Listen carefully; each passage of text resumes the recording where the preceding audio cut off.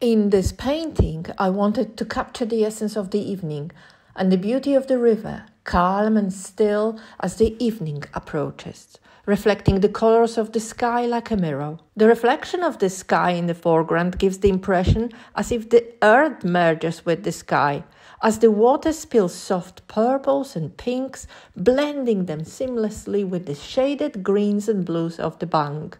The trees and bushes along the riverbank look like dark blobs painted in shaded, darkened turquoise green. With their vague shapes, they are adding to the serene atmosphere of the scene.